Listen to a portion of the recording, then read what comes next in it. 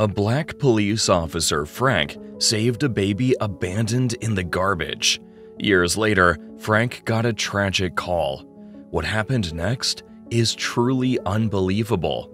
Frank was heading home from his night patrol duty one early morning when he heard the unsettling cries of a baby as he was walking by a garbage dump. Immediately worried, Frank dashed over to the dumpster and began searching for the source of the cries. It didn't take long before he found the baby girl wrapped in a dirty blanket. He couldn't believe someone would just dump an innocent baby among the trash, as if her life was not valuable.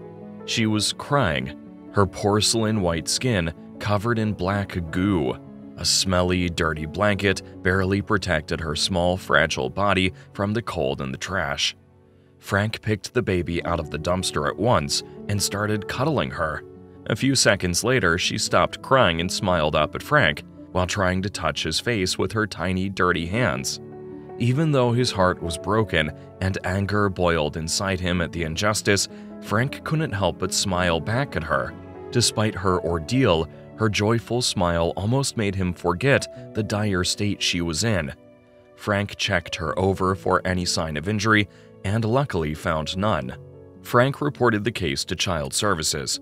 In the span of an hour, he had fallen in love with the little baby and couldn't bear the thought of her being left alone until they found her family or a place for her to stay. He didn't hesitate long before he requested to be Winnie's foster father for the time being, and it was granted. Frank took the baby, whom he later named Winnie, home, overjoyed with the new sense of purpose that taking care of her would bring into his boring and lonely life. Frank would drop Winnie off at daycare while leaving for work each morning. Then he would pick her up at the close of work. Frank happened to be quite close to his boss, Eunice, as he was her most trusted and best-performing officer.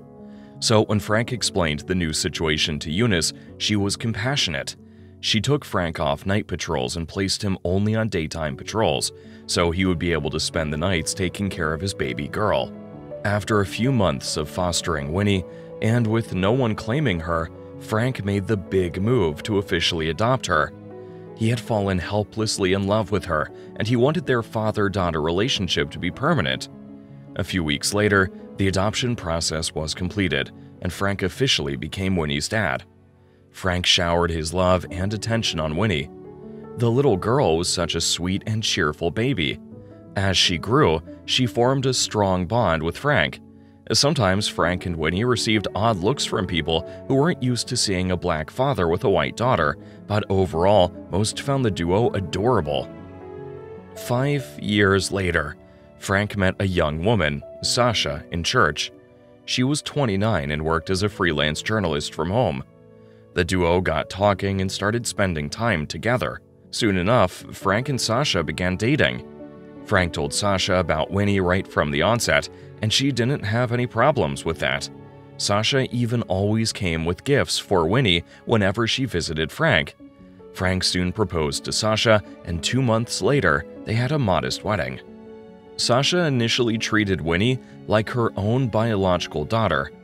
However, 4 years into their marriage, she hadn't fallen pregnant, and it hit her hard. Sasha desperately needed a baby of her own, but to her, Frank seemed like he wasn't very interested in having a child with her. Sasha felt that Winnie was the reason why Frank seemed unperturbed about their inability to have a child. So Sasha started venting her frustrations on Winnie and maltreating her. With time, Frank began noticing that the once cheerful Winnie was always moody. He often asked her if something was bothering her, but Winnie would always reply that she was fine. The little girl was just scared that Sasha would ruthlessly deal with her like she had threatened to do if she ever breathed a word about the maltreatment of Frank. One night, Frank asked Sasha what she thought was wrong with Winnie. Sasha immediately became furious. She yelled at Frank, telling him that all he cared about was Winnie. She screamed that Frank didn't care about her at all, and that was why he wasn't bothered about their infertility issue. Frank was taken aback by Sasha's reaction. He really loved her and had initially believed that she had a special bond with Winnie. Frank tried to defend himself, but Sasha angrily left the bedroom. From that day, the couple's relationship began crumbling. Sasha would always nag Frank every night that she wanted her own baby at all costs. Soon, Frank had no choice but to move out of their shared bedroom to the guest room, just for the sake of his sanity. Frank's moving out of their shared bedroom was like the final straw that broke the camel's back. 1 week later, Sasha filed for divorce, and Frank simply let her go. But before leaving, Sasha threatened Frank that she would soon find a richer lover and that she would later deal with him and his beloved daughter. Frank ignored her threats as the bluffs of an enraged woman. After Sarah's departure, Frank noticed that Winnie suddenly became the cheerful girl that he used to know. When he brought it to her attention, Winnie told him everything about Sasha's maltreatment amidst tears. Frank couldn't believe the woman he had loved and trusted had hurt and scared his little girl. He apologized for not protecting her and hugged her tightly. She was and would always remain the most precious gift in his life. Winnie stopped crying and planted a big kiss on her father's cheek. With Frank's undying love and care, Winnie grew into a beautiful, intelligent, and happy girl. The bond between the two continued growing stronger with each passing day. 6 years later, Frank met a woman named Celine. She was 34 and a single mom to a 1-year-old daughter, Lizzie. The duo got closer and soon started dating. Frank and Celine got married a few months after meeting each other. Frank had always wanted Winnie to grow up with a mother figure, and he found the perfect woman in Celine. Their marriage was a match made in heaven, and their new family was a happy one. Meanwhile, Eunice, Frank's boss, had been promoted to chief of police and took Frank with her to work at the city's police headquarters. Frank became part of her security detail and followed Eunice everywhere she went. In fact, Frank was more like Eunice's personal assistant. He didn't yet know that he was about to get a tragic call that would change his life. One fateful afternoon, Frank was at home resting and watching TV. Celine had left for work in the morning, and Lizzie was in her bedroom having her nap. Winnie had gone out to get some groceries from a nearby store. Frank was dozing off when a call jolted him awake.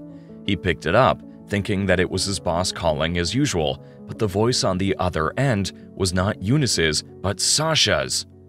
"Now listen and listen good, Frank," Sasha began.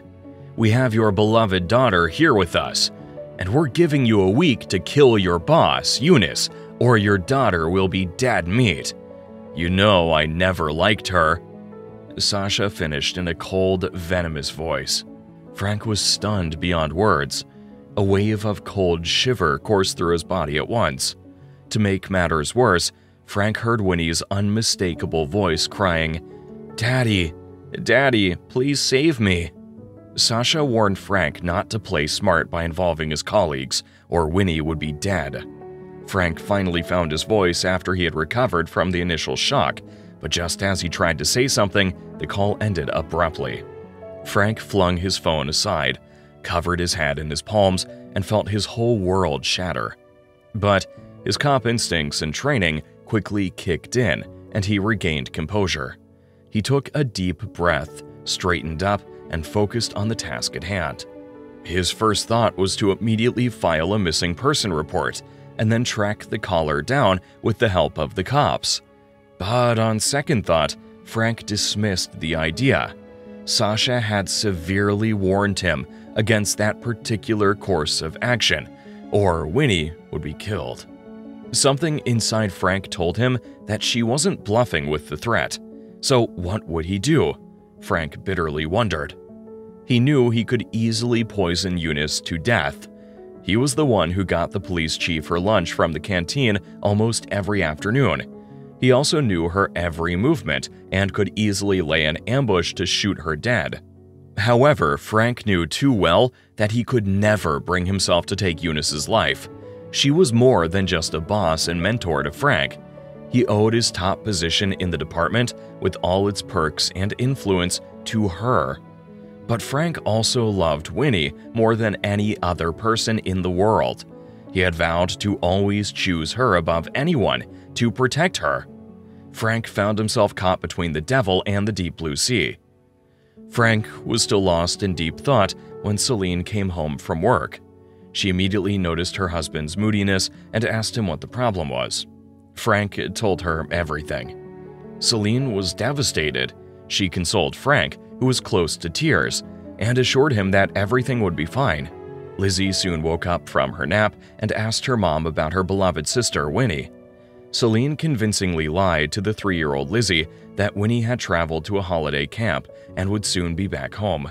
Frank continued going to work as usual. At the office, he managed to keep a normal countenance so as not to raise any eyebrows. But deep inside, Frank was dying. His anxieties and worries only grew worse with each passing day, as he pondered on what to do to save his beloved daughter without hurting an innocent person in the process. 2 days later, Frank received another call from Sasha. She bluntly told him that he had only 5 days left to kill Eunice, just in case he had forgotten, or Winnie would be killed. Sasha didn't even wait for Frank's response before the line went dead. The following days were hellish for Frank. He had become a mere shadow of himself. Frank requested a break from Eunice for health reasons, and she immediately granted it. At home, Frank desperately focused on finding a way to save his daughter and his boss, all to no avail. Around 10:30 p.m. on the 5th day, something shocking happened. Frank and Celine were having dinner while Lizzie was asleep. Frank had lost his appetite since the first call, so Celine waited each night to have dinner with him, urging him to eat. As she was pleading with Frank to eat, a loud bang sounded on the door. Frank immediately shuddered and jumped up in fright. Celine was scared too. Frank was about to run to his room to get his pistol when a voice screamed from the door. "Daddy! Mommy! It's me, Winnie!" Frank and Celine were shell-shocked. They both rushed to the door at once. Frank got to the door first and pulled it wide open. There stood his Winnie, looking unkempt and terrified. Frank immediately grabbed Winnie and pulled her indoors. He then locked the door. Frank embraced Winnie tightly as the duo cried tears of joy. Celine joined the embrace and started sobbing too. It was such an emotional moment. At long last, Frank disentangled himself from the embrace. He then promptly told Celine to wake Lizzie up and pack a few things.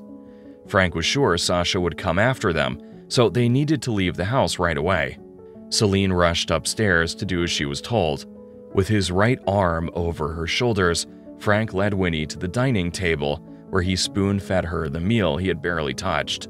20 minutes later, Frank was driving his family down to a faraway hotel. Lizzie was so happy to see Winnie back. She had flown to her stepsister the moment she saw her. Winnie embraced Lizzie tightly while fighting hard to hold back her tears. She didn't want the little girl to start suspecting anything. To Lizzie, the family was heading to a normal vacation. About an hour later, the family arrived at the hotel and settled into their new home. Winnie soon slipped out of the sitting room, where she had been watching a kiddies TV show with Lizzie, who was already dozing and had stuck to her like glue ever since she returned home. Winnie made her way to her parents' room and found both of them waiting for her, anticipation written all over their faces. She sat between Frank and Celine on the bed and began her story. And what an unbelievable story it was. According to Winnie, she was forced into a truck by 4 hefty men on her way back from the grocery store that fateful afternoon. Once inside the truck, the men gagged her and blindfolded her. They drove her to an unknown location at breakneck speed. The men pushed her out of the truck and dragged her into a house the moment the car stopped. When they finally removed her blindfold and ungagged her mouth, Winnie found herself in a tiny room that looked like a house's basement. Both of her legs were shackled and chained to a metal post. The men then warned her that she would be shot dead if she made any noise. Soon, Sasha and one strange-looking Latino man, who appeared to be their boss, came to her with a satellite phone. Sasha then ordered Winnie to plead with Frank to come save her on the phone. She did so, and Sasha immediately took the phone away from her and abruptly left with the man. Winnie disclosed that it was the last time she ever saw either Sasha or the man. The men fed her well and never laid a finger on her. They took turns guarding her and were responsible for leading her to a nearby restroom when she needed to relieve herself. On the second day, Winnie noticed that the guard assigned to her that afternoon looked like a teenager. She also noticed that the dashingly handsome boy kept staring at her with a countenance that was a mix of pity and admiration, so she decided to take the risk and try to chat with him. Winnie asked the boy his name in a very low tone. At first, he seemed reluctant to speak to her, but then he suddenly blurted out, "Carlos." The following afternoon, Carlos arrived for his shift, smiling at her from ear to ear. She smiled back at him. Carlos then dipped his hands into his pockets and brought out a big packet of chocolates, which he handed over to Winnie. She devoured the chocolates much to Carlos's satisfaction. He even promised to get her more the following day. The two chatted as usual throughout Carlos's shift. Winnie soon realized that she was starting to like Carlos, who continued to shower her with chocolates and anything she asked for. Winnie even started to look forward to his shifts, and she would always feel like crying whenever Carlos was about to leave at the end of his shifts. The young duo got closer with each passing day, but Winnie noticed that each time she tried to ask him about the group or why they had kidnapped her, Carlos's composure would change completely. He would look scared and uncomfortable, and change the topic or simply ignore the question. On the fifth day, Carlos just couldn't help it anymore. He suddenly blurted out to Winnie that he was falling in love with her. Winnie confessed to Carlos that she had also fallen in love with him. Winnie went for broke and asked Carlos to help her escape. Carlos thought for a long while. Finally, he told Winnie to wait till the following day so he could think up an escape plan. Winnie profusely thanked him amidst tears. Carlos consoled her and then told Winnie his story. According to him, his boss, Enrique, who was a drug lord and mafia boss, had forced him into working for him. Carlos then revealed to Winnie that his mom, Jenny, had been diagnosed with kidney disease when he was just 14. He was her only child, and his father had died, so Carlos had no option but to start begging for alms on the streets. One afternoon, Enrique met him while he was begging on the streets and promised Carlos that he would pay for his mom's kidney transplant if he started working for him as a delivery boy. Carlos agreed at once. Enrique took him from the streets and soon started giving Carlos packages to deliver to different addresses. Enrique paid him a modest amount of money after each delivery. However, he reneged on his promise to pay for Jenny's kidney transplant. Sadly, Carlos' mom died about 6 months later. Upon learning of his mom's death, Carlos attempted to escape from Enrique's base, but his men caught him and brought him back. Enrique threatened to kill him if he ever tried to escape again. It was also at that point that Carlos learned that the packages he was delivering for Enrique were actually drugs. That was how Carlos was forced to fully join Enrique's gang against his will. The following afternoon, Carlos arrived for his guarding shift as usual. But before he left, he told Winnie that he would be back for her. Around 7:30 p.m. that night, Winnie suddenly noticed that the man who was guarding her was deeply asleep and even snoring. 5 minutes later, Carlos slipped into the room. He unchained Winnie, gently opened the door, and they fled together. The duo, pumped with adrenaline, ran through a thick and large wood for their lives until they finally got to a junction. Carlos then immediately handed Winnie a note that contained a phone number and told her to contact him later. He kissed Winnie goodbye and instructed her to follow the right side of the road before he ran off in the opposite direction. Winnie sharply turned around and continued running as fast as she could. She soon got to a busy night bar she recognized well, and then she finally made it home. Frank told Winnie to call the number Carlos had given her, and tell him that her dad had decided to fully cooperate in bringing Enrique to justice, promising not to implicate Carlos if he helped. Winnie called the number, and Carlos picked up immediately, happy to hear she was safe. She relayed her father's proposal, and Carlos agreed without hesitation. He knew Enrique and his gang would be after him for drugging the guard and helping Winnie escape. Frank then took over the call, asking Carlos for all the necessary information about Enrique. Carlos provided everything Frank wanted to know, including the addresses of the gang's hideouts.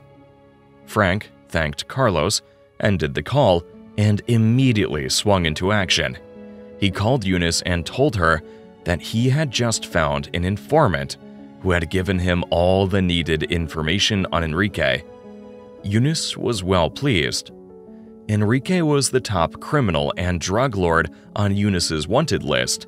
She had publicly vowed to bring him down several times. Her men had even captured one of Enrique's associates, Pedro, who was under interrogation. However, the tough Pedro had refused to talk or cooperate with the cops since his capture. Enrique feared Pedro would eventually crack, which is why he wanted Eunice dead, to disrupt the interrogation and buy time for his gang to go underground. Eunice gladly gave Frank full authority to get Enrique, dead or alive. The following day, Frank assembled a team of 24 heavily armed officers equipped with full protective gear. At nightfall, acting on the information Carlos had provided, Frank led the team to storm Enrique's gang's major hideout. Upon arrival at the isolated hideout, Frank's team surrounded the place. But Enrique's gang was fully prepared for the cops. They weren't going down without a fight, so they engaged Frank's team in a shootout. During the gunfight, Enrique and 8 of his men were all shot dead on the spot. 5 other members of the gang managed to escape, but the cops were hot on their heels, and the 5 of them, including Sasha, were captured. 4 officers received varying degrees of injuries during the gunfight, but none of them died. 1 week later, under intense pressure, Sasha confessed during the investigation. She admitted to meeting and marrying Enrique a few months after divorcing Frank. After learning of Pedro's capture, she conceived the plan to kidnap Winnie to force Frank to kill Eunice, driven by her grudge against both Frank and Winnie. Sasha also confessed she had planned to kill Winnie regardless. She was charged in court 2 weeks after her capture and received a life imprisonment sentence for kidnapping, attempted murder, and drug dealing. Frank took his family back home a day after Sasha's sentencing, as he was fully aware that Enrique's gang had been decimated. Hence, they posed no threat to his beloved family.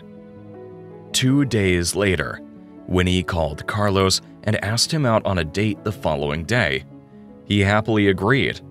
On the day of the date, she ran to him as soon as she saw him and hugged him tightly. Carlos was thrilled to see Winnie. 7 years later, Winnie and Carlos got married and moved out to start their own family. Winnie remained forever close to Frank, Celine, and Lizzie. What do you think about this story? Feel free to share your comments with us in the comment section. Thank you for watching. See you in the next video.